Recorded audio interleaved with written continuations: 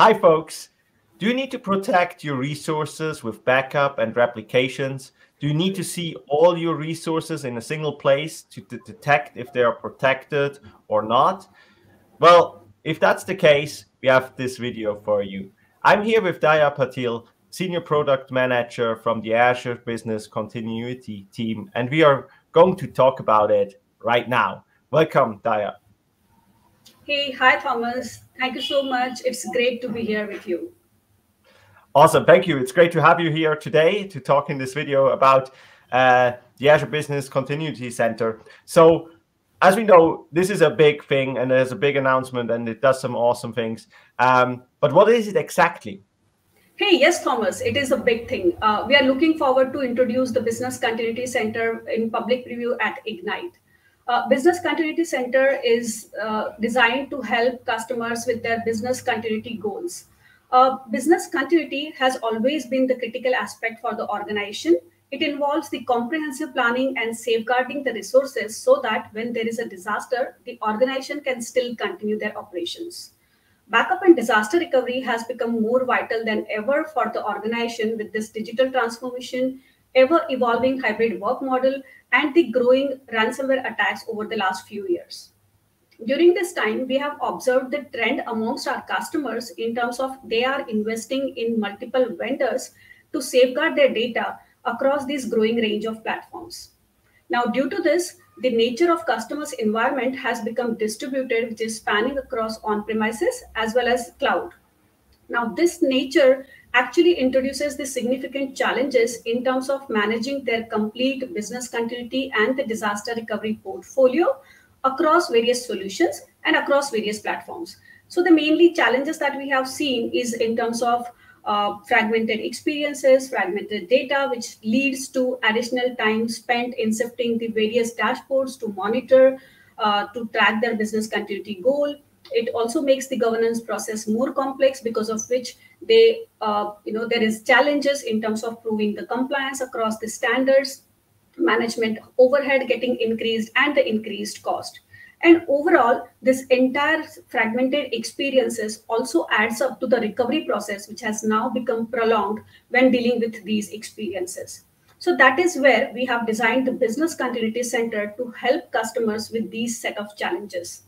Business Continuity Center is nothing but an easy to use web-based interface for the customers right there in the Azure portal, which helps them to manage the at-scale business continuity portfolio from the single place across the environments and across the solutions. So because of the Business Continuity Center, customers can now optimize their business continuity in a super easy manner with the performant experience, and it also helps them to optimize the entire data protection needs. Business Continuity Center mainly focuses on the four key pivots. It provides the centralized views and the operations with which customers get a single pane of glass to get started with BCDR journey. They can find, learn, and adopt the best suitable solution for their organization. It's the centralized place for the customers to view, monitor, govern, and audit the compliance aspect for their protection aspects across solutions, environments, etc., along with ability to perform the core actions. Not only that, it also provides the unified monitoring capabilities for the customers with which customers can get the holistic visibility, actionable insights, which helps them reduce the time to detect the issues and then take the remedial actions. There are various views Azure Business Continuity Center provides to the customers like jobs, alert, metrics, etc. With the help of guided alerting, notification authoring, troubleshooting, etc., customers can make their monitoring journey simple. Third aspect on which the Business Continuity Center focuses mainly is around the configuration postures. BCDR postures is what we refer to, where it helps customers to understand how they have configured their environment to meet their BCDR goals. Business Continuity Center proactively assesses the configuration that they have configured in the organization, in their environment, and it also notifies the customers about the gaps that are identified. In the public preview, we are mainly focusing on the security aspects of the configuration part, where we actually proactively check how the security settings are configured for the resources. identify the drifts, and notify the customers about the gaps that we see. And finally, Business Continuity Center also provides the governance and the compliance capabilities to the customers with the help of Azure Policy, which helps customers to auto-configure, prevent the misconfiguration, or assess the drifts, maintain the desired state for their resources, remediate the gaps, minimize the risk, optimize the cost, and finally attend the regulatory compliance. So you see, it is a lot that we have in the Business Continuity Center for the customers to make their business continuity journey easy. This is fantastic. I'm actually super excited about this. I mean, I see the challenges, like if you are in different organizations, it's sometimes hard to get an overview to see what is actually backed up, what is not, and make sure that things which need to be backed up are actually protected, right? And so this really sounds like something which can really help me. One of the things, obviously, we talked about it now, a lot of the capabilities, but I know that you can also show us how this actually works. So why don't we have a look at how we can actually identify and discover resources that need to be backed up. So for example, if my team creates resources, or within my organization, they create resources, but I'm still responsible for backup and protection of these resources. How do I find out if they are protected or not? Can you show us something like that? Absolutely. So let me do one thing. Let me walk you through the Business Continuity Center. So as you see on my screen, what I have is Business Continuity Center, which is open. Good part to know is, and very important part to know is, there is no setup or prerequisite that is required for the customers to get started with the Business Continuity Center. It's very simple. You just go to Azure portal, search for the Business Continuity Center, and there it is. You are ready to use the Business Continuity Center. No additional steps required. Now, I am currently on the landing page of Business Continuity Center, where, as you see, it gives you the summarized, the condensed snapshot view for your entire protection estate. This is across your resources that you have protected, either using Azure Backup or Azure Site Recovery. So across both of these solutions, you get this single place from where you can get this summarized view of how your protection looks like. There are various pillars on which this particular dashboard is designed. Here you can see what all resources currently are not protected, the one which are protected and how their status looks like, how the security configuration looks like for this particular set of protected items. From the monitoring perspective, you can identify the alerts which are triggered, and also can see the Azure policies that you have applied for the compliance purposes. Good part here is you can have the actions right triggered from this page itself. You also have an option in the Business Continuity Center. We not only focus on the Azure resources, but we also have the hybrid resources, which you can go ahead and see in the Business Continuity Center. So there is this scope picker that we call it. Here you can go ahead and switch between the set of resources that you are interested in and want to see the summary for. So for example, I am currently looking at the Azure resources, but if I want to see my hybrid resource protection status, I can just click on non-Azure and click on OK. That will just summarize the same view for non-Azure resources. Now here, all these summary tiles that you can see are the smart and the interactive tiles. It makes users' journey very easy, because once you see the summarized view, definitely you might want to drill down more for that specific set of information, right? For example, when I say these are the set of protectable resources, okay, I understand that there are 34 resources which are not protected. Which one are they, right? I need to see those. So that is one thing that you can get here. We also have the various set of filters available here, with the help of which you can look for the specific information that you are interested in. For an example, you are a database administrator and your mainly work is around the SQL in Azure Virtual Machine. So you need not to see the summary for other resources. What you can do is you can come to this, use this filter, select the SQL in Azure VM and click on apply, and the entire summary will then only be shown up for the SQL.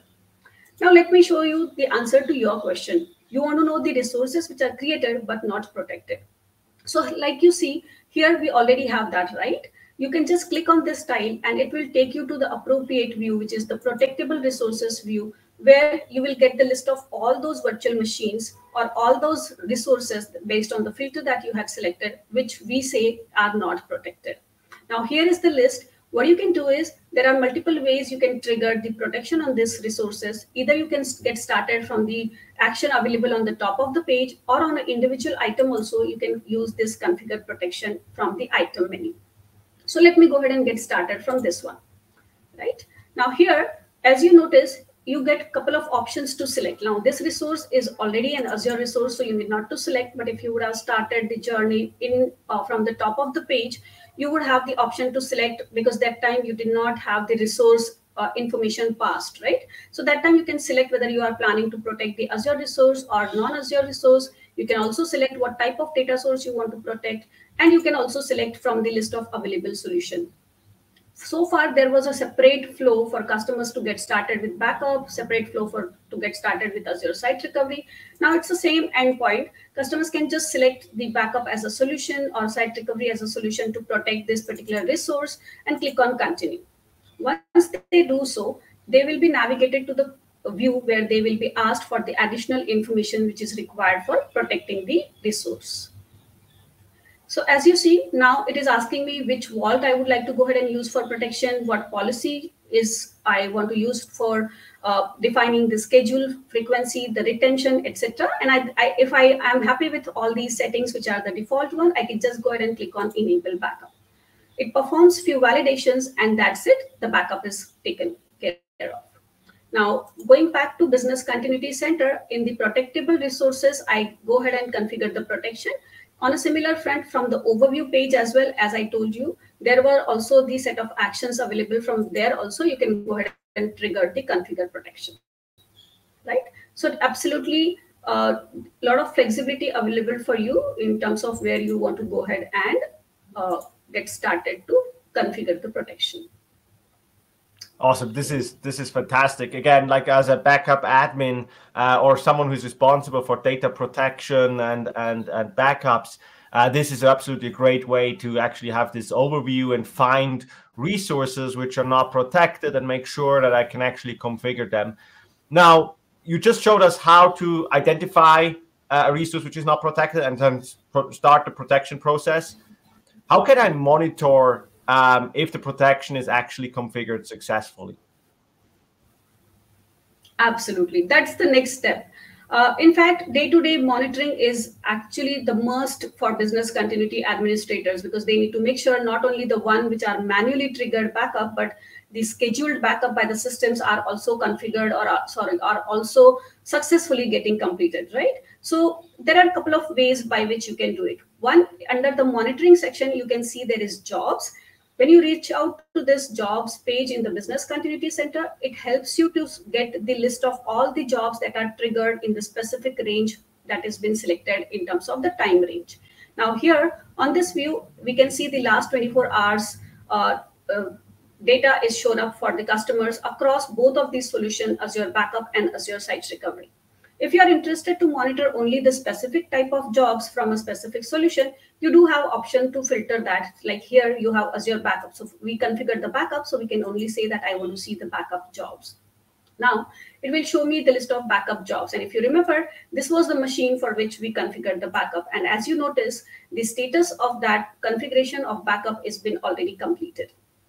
Right? So that is one place from where you can go ahead and see the backup related information or the actions that you have triggered, maybe for backup or maybe for site recovery, from the single place itself.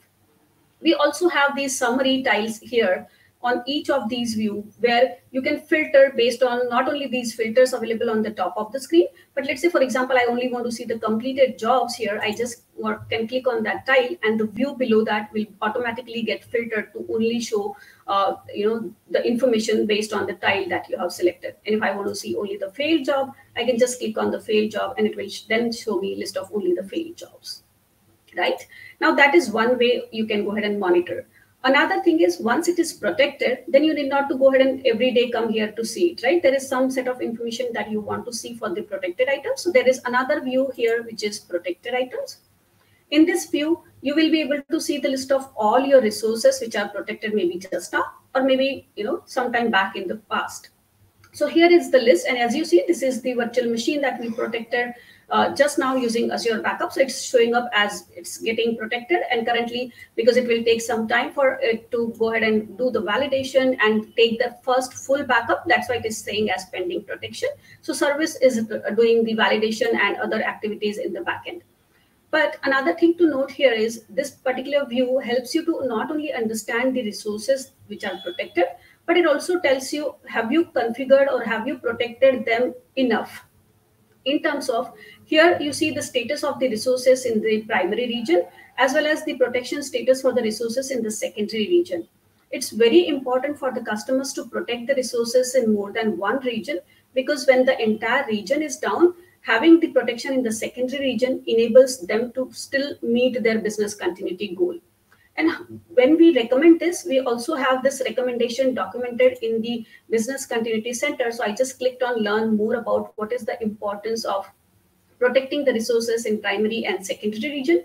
That information is documented here so that customer understand the rationale behind why do we recommend it and how does that impact if you do not do that configuration as per the recommendation, right? So that's where you can go ahead and see the protection information for your protected items. Another thing is, like I said, we also have the option to see the various information based on whether you are looking forward for Azure resources or hybrid resources. Here, if you notice, it is currently showing the protection status of Azure resources. You do have option to change. For example, I also want to see the retention related information, because for the compliance, I need to make sure that they are retained for maybe more than 7 years, right? Just a scenario. So here you can come and click on the retention information and click on OK. And it will then help you to go ahead and see only that retention set of information. So as you notice, now the columns here have changed. The information that is shown up on the screen is now primary region retention and the secondary region retention. It shows that you have configured few resources with 30 days of retention, few for 35, and few for other, right? So this becomes a single place from where you not only can see whether they are protected, not protected, protected in both the regions, but also get the retention related information. Another thing to note is when you have a single solution selected here as Azure Backup, you can see those solution specific actions. So for example, when I click on this resource, as you notice here, the action are getting highlighted, right? Same happens with if you select some another solution. So for example, if I select Azure Site Recovery as a solution, I will be able to see the site recovery related actions like failover, test failover, etc. But when you select the solution equal to all, the common actions across the solutions will be shown up, right? In that case, the solution specific action will not show up and only the enhanced protection, recover, etc. will show up. Let me also introduce a new thing, which is enhanced protection here. When you protect a resource with one solution, it's enough. It's of course, if as long as you are able to get the protection in more than one region, yes, it serves the purpose, right?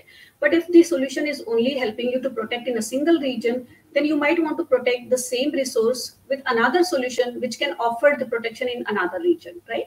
So like, for example, you can either use Azure Backup to protect in primary and secondary region both, or you can also use Azure Backup to protect in the primary region and Azure Site Recovery to protect in the secondary region, or vice versa, based on your RPO requirement.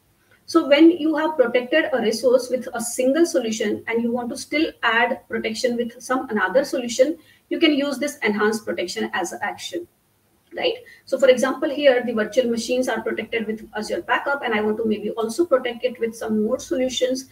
I will be able to use this action. And you will notice on this view that it is showing that because you have already used Azure Backup as a solution, now from the solution, you only get to select Azure Site Recovery, right? So that's the use of enhanced protection. So these are the two places from where you can understand if you have triggered the backup job or site recovery job, how is the current progress, and once it is protected, what all information is available for you to look for on day-to-day basis.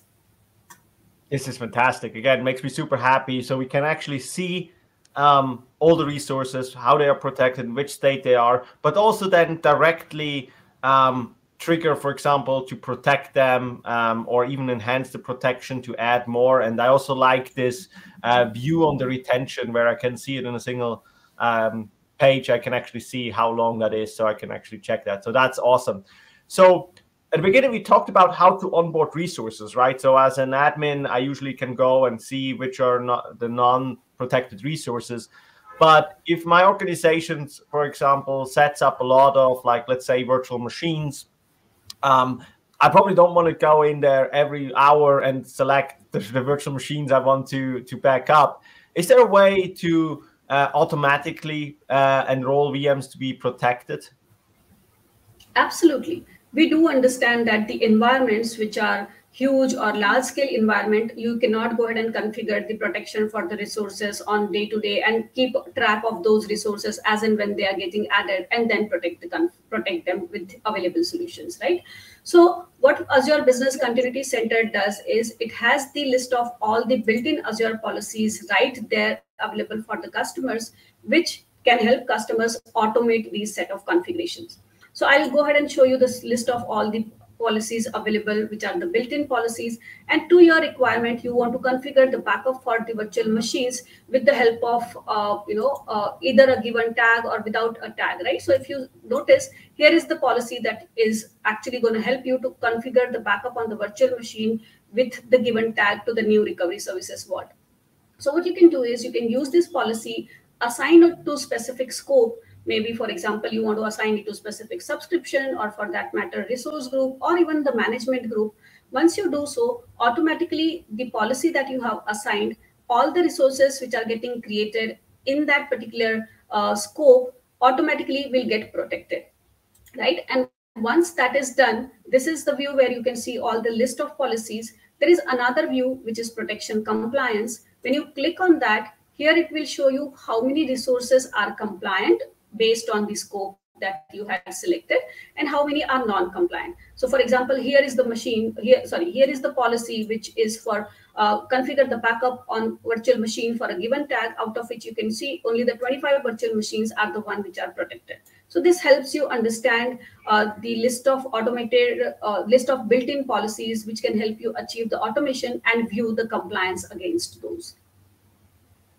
Fantastic. Again, love to have that, especially if I think about scenarios where customers have their prod subscriptions or they tag the resources with production, and they want to obviously make sure that they're always backed up, everything which is deployed in there. So this is great use of Azure policy. I love to see that. And so my next and almost last question is about security. And obviously, ransomware is a big challenge for the industry right now. Do we have any features which can help with those challenges as well?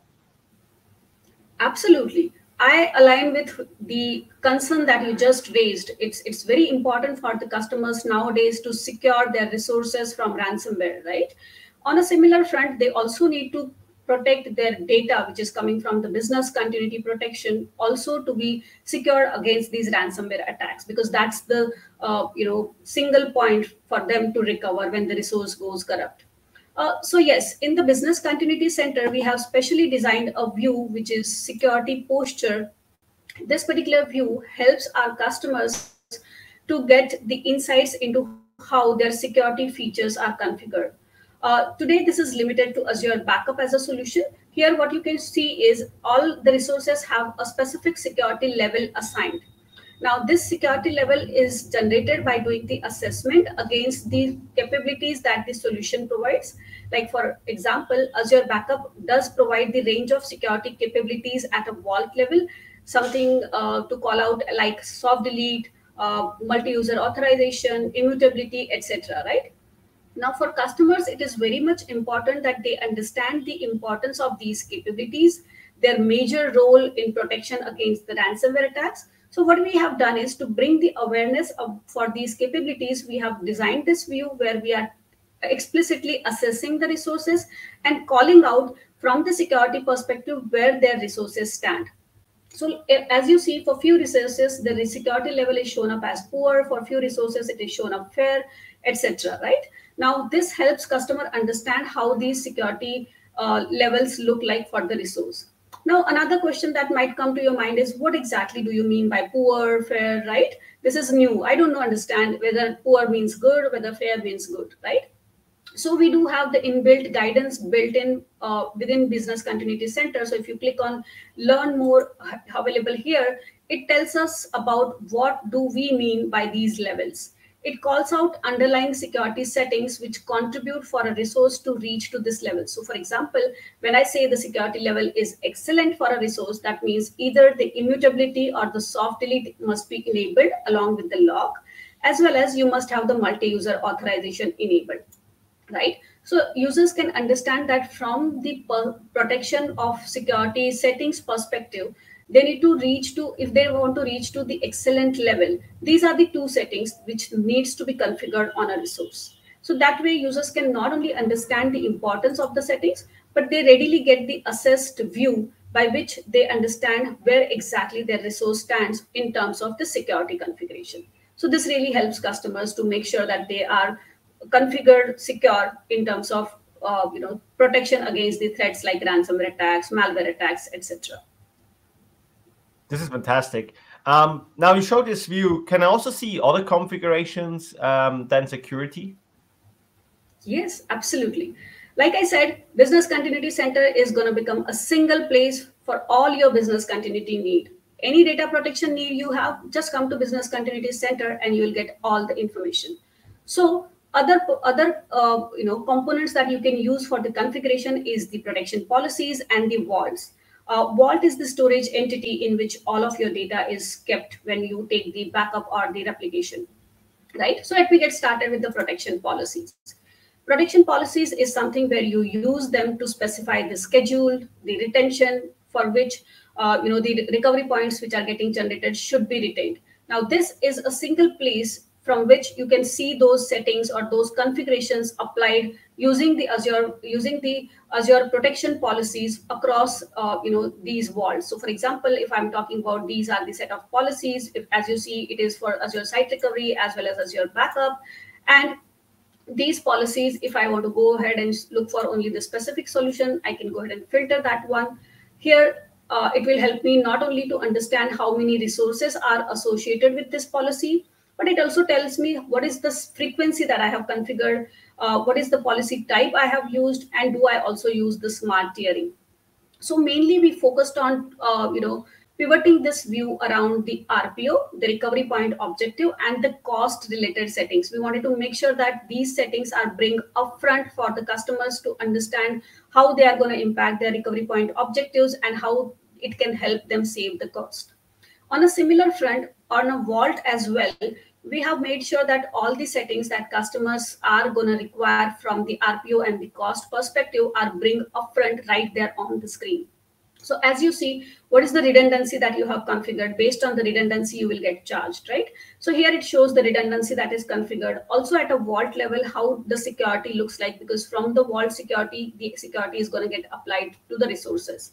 Also, backup offers you to have the capability to restore the resources in the secondary region. So have you configured that capability? Because if you have not, it's going to impact your recovery point objective, right? So all these set of configuration, either you use applied from the security perspective or from the schedule or retention or restorability perspective, all of those are right available in the Business Continuity Center, and you can go ahead and see those here. Fantastic. This is absolutely great. This is really the one place you need to go if you deal with business continuity. So amazing. So now, obviously, I'm very interested in it, and I know that a lot of our viewers are probably now be interested in that as well. Where can people learn more? Hey, we have well-designed documentation available for our customers, which helps them all of these concepts, which I just walked you through, along with how-to articles to get started. So customers can definitely have a look at the documentation and learn their journey and get started with the business continuity. Awesome. Thank you very much, Leah. This was fantastic. It was great to have you here. And also thank you to everyone watching. We obviously put all the links into the description below. So I hope you enjoyed the video, and see you in the next one.